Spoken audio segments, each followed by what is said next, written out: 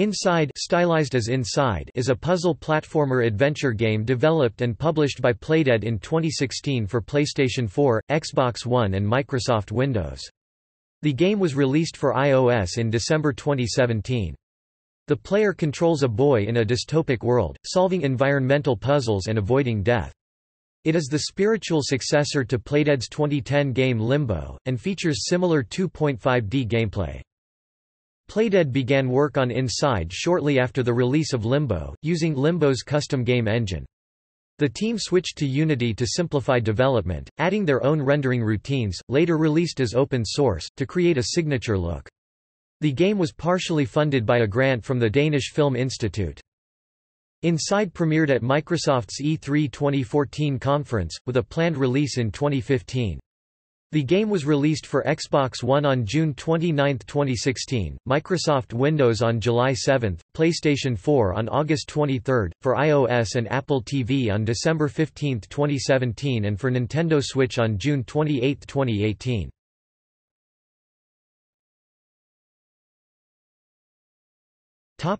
Gameplay. Inside is a puzzle platformer. The player character is an unnamed boy who explores a surreal environment presented as a monochromatic 2.5D platform game. The game is dark, with color used sparingly to highlight parts of the environment, and mostly silent, with occasional musical cues. The player controls the boy who walks, runs, swims, climbs, and uses objects to overcome obstacles and progress in the game. The boy gains the ability to control bodies to complete certain puzzles, a mechanic that IGN's Marty Sleva compared to a similar mechanic in the Swapper. At various points in the game, the player may discover hidden rooms containing glowing orbs. If all the orbs are deactivated during a playthrough, the player unlocks the game's alternate ending. The boy can die in various ways, such as being shot with a tranquilizer dart, mauled by dogs, ensnared by security machines, blown apart by shockwaves, or drowning. As in the predecessor game Limbo, these deaths are presented realistically and are often graphic. If the character dies, the game continues from the most recent checkpoint.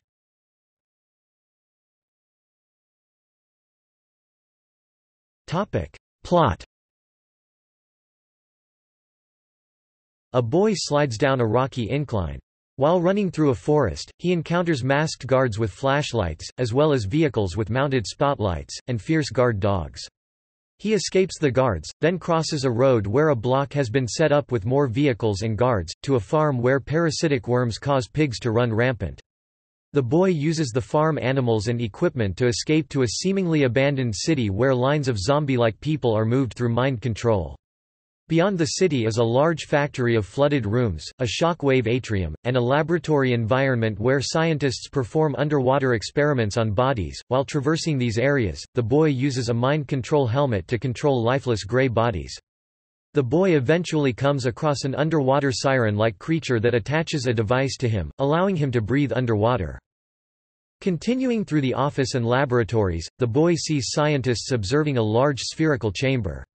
The boy enters the chamber and discovers a large blob-like creature, the Huddle, made of humanoid limbs connected to 4 control rods. After disconnecting the rods, the boy is pulled into the Huddle. The Huddle escapes confinement, crashing through offices, killing some of the scientists in its path.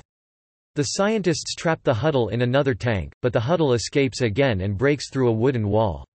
It rolls down a forest hill and comes to a stop at a grassy coastline bathed in light.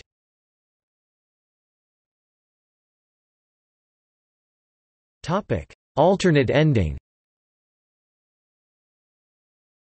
If the player deactivated the hidden light orbs in the various bunkers, the boy returns to one of the bunkers and gains access to a new area. He reaches an area that includes a bank of computers and one of the mind control helmets, powered by a nearby socket. The boy pulls the plug from the socket, upon which the character takes the same stance as the zombies, and the game ends moments later.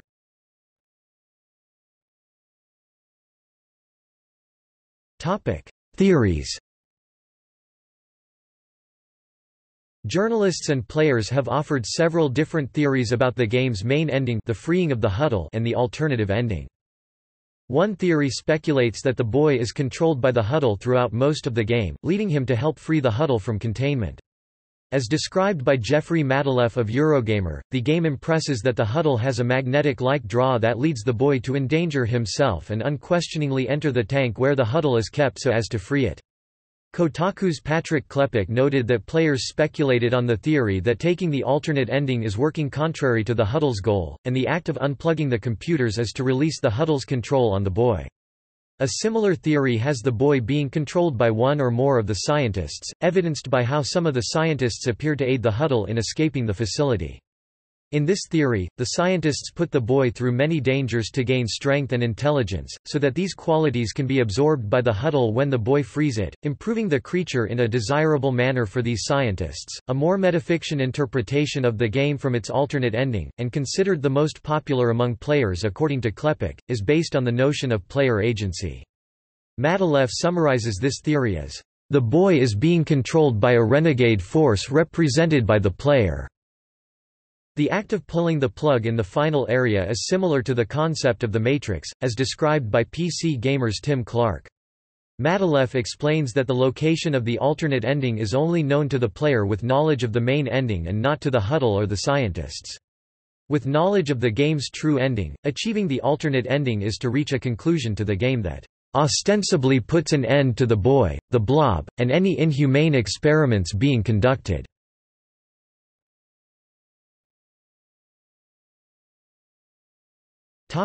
Development. Playdead released the monochromatic Limbo in July 2010, which was critically praised and sold over 1 million units. Within a few months of its release, Playdead began development on their second game under the working title, Project 2. As a spiritual successor to Limbo, Inside reclaimed assets from Limbo's development.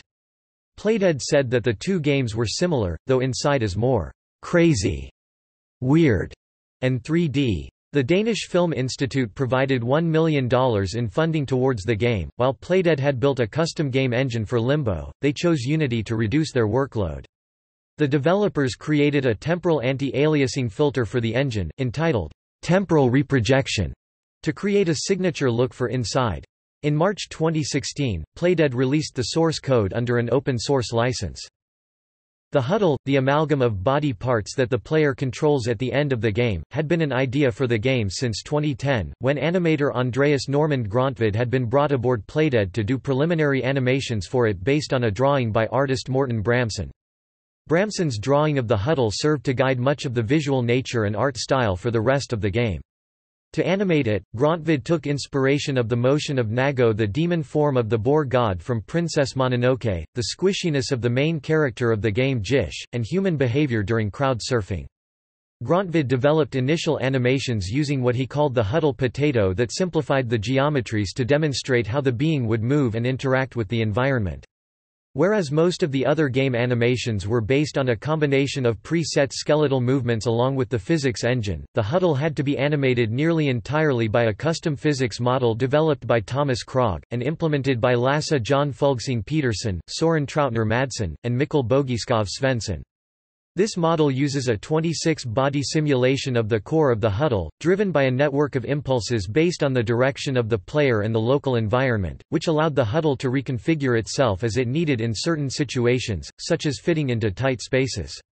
They then added 6 arms and 6 legs with some pre-set animations that would also help to drive the impulse in the main body simulation. The skin of the huddle was a mix of art styles borrowed from the sculptures of John Isaacs, and the art of Jenny Saville and Rembrandt. The vocals and body sounds were performed by the renowned Danish-Austrian performance group Signa. Microsoft announced Inside during its E3 2014 press conference. Prior to this, the game had been planned for release on non-Microsoft platforms, including the PlayStation 3 and OS X. Playdead had purposely waited 4 years so as to give little time between the announce event and the launch. IGN's Ryan McCaffrey wrote that the announcement was a sign of Microsoft's commitment to indie game development and said it was his biggest surprise of the year. The developer later delayed the game from its expected early 2015 release for further refinement of the game, but provided no expected launch window. A playable demo was prepared for an August 2015 Microsoft event before PAX Prime. With the delay, Playdead only planned for initial release on the Xbox One and Microsoft Windows, but had expressed interest in other consoles in the future. Playdead announced Inside's release dates during E3 2016, and as a limited-time promotion, let players download Limbo for free in advance of the title's release. Inside was released for Xbox One on 29 June 2016, and for Windows via Steam on 7 July. Ports for other platforms followed. The PlayStation 4 version was released on 23 August, the iOS version on December 15, 2017, and the Nintendo Switch version on June 28, 2018 alongside the release of Limbo. 505 games published Inside and Limbo as a dual-game retail package for Xbox One and PlayStation 4, which was released in September 2017.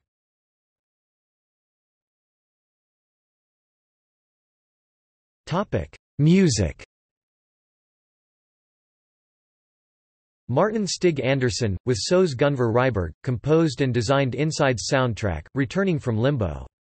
Andersson was inspired by 1980s B-horror films, often using synthesizers, but did not want to compose an actual soundtrack. Instead, he created the music by routing sound through a human skull and recording the result, a bone-conducting sound, that created a somber, chill quality that often complements Inside's visuals. Inside has tighter integration of the gameplay and audio, with some puzzles set directly to visual musical cues. This required Andersson to work more closely with the gameplay developers than he had in Limbo. This enabled additional visual elements tied to the audio. Andersson noted that the boy's chest movements related to breathing are tied to the sound effects he created for his breathing, which themselves are influenced by where the character is in the game, with differences being calm and panicked emotions depending on location. Andersson suggested the design team on the game's overall structure and pacing to provide scenes where the music builds up atmospheric tension.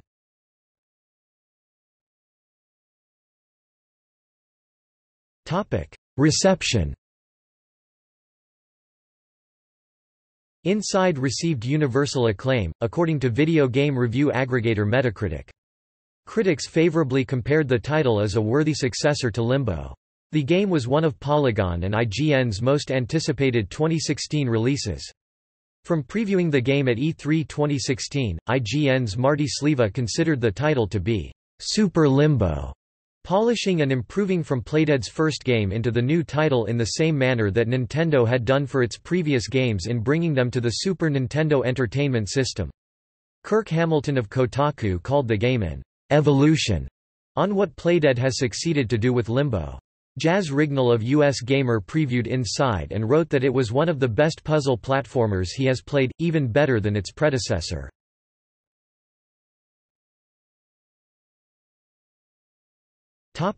Accolades.